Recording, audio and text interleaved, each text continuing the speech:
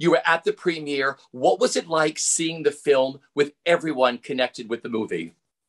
When I saw you, I hadn't seen the movie yet when I last saw you. And now I can say that my world has changed. It really has. And I don't want to be hyperbolic, but I don't want to sound hyperbolic, but truly I was absolutely floored by this movie. And I think that what Steven Spielberg and Tony Kushner and Justin Peck and everybody who has put their stamp on this did it so magnificently. I feel like I'm a kid in the candy store to be anywhere near it. It's an extraordinary film. Okay, you are so wonderful as Officer Krupke. What kind of conversations did you have with Steven and Tony Kushner about how your Officer Krupke was going to be? We discussed generally what the police presence was going to have in this storytelling.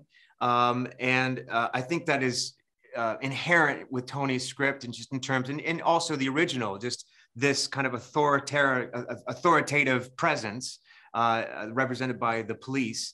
So that is kind of an inherent thing across the board. But specifically for Krupke, Stephen and I had a very interesting conversation out of the gate where he had a great vision for him, which I loved, in that he felt that Krupke was a guy that would probably be more happy in the back room filing papers rather than being out on the razor's edge, kind of breaking up fights between gangs.